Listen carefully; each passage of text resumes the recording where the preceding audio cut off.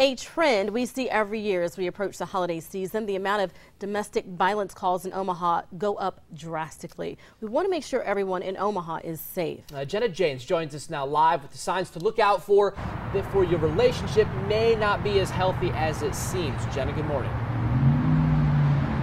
Good morning, Dave and Cerise. The difficult part about a number of these signs is that they're not very obvious, or they may be brushed aside or misinterpreted. Something like physical abuse is always very clear, but if it's emotional, financial, or sexual abuse, it's not necessarily as clear.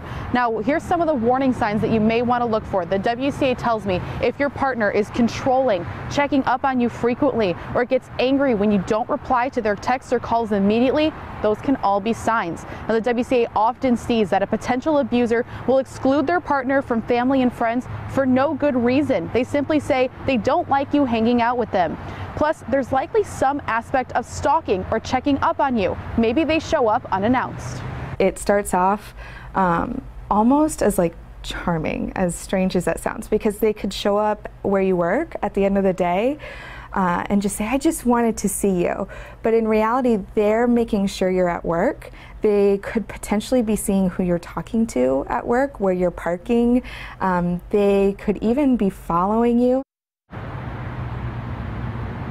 And as we head into the holiday season, family members, you can also do your part to make sure that your loved ones are staying safe. So if your family member suddenly isn't going to come to the holidays, though that was the plan the entire time, and they don't have a good reason for why they're not coming, it could be that their partner is preventing them from seeing you. Also, if someone tells you their relationship isn't the same, or perhaps that their partner is suddenly acting differently, they could be trying to reach out to you to get help, because Dave, Cerise, no one's going to flat out say, I'm being abused. That is such a difficult thing to admit to someone. You just need to listen and really let them know that you're going to trust them, and that your gut instinct, if that feels off, say something. Yeah, Jenna, this is certainly something difficult to talk about with a family member. So how can a family member approach someone about this conversation?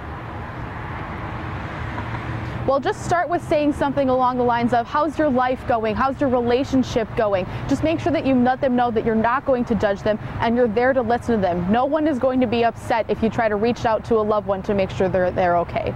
All right, great advice this morning. Jenna James reporting live. Jenna, thank you.